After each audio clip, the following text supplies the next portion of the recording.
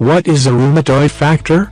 The rheumatoid factor test is used to help diagnose rheumatoid arthritis and to distinguish it from other forms of arthritis.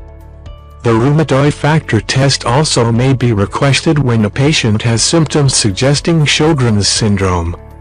Symptoms may include an extremely dry mouth and eyes, and joint and muscle pain. This test detects and measures rheumatoid factor, a type of autoantibody, in the blood. Rheumatoid factor may not directly cause joint damage, but promote the body's inflammation reaction, which in turn contributes to autoimmune joint destruction. The rheumatoid factor test is sensitive, but not very specific. It can be found in diseases other than rheumatoid arthritis.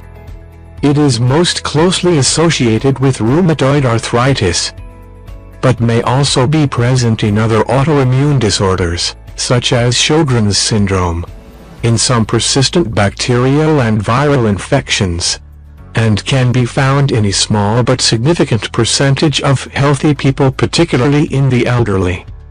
The rheumatoid factor test is not diagnostic or specific for rheumatoid arthritis or Sjogren's syndrome.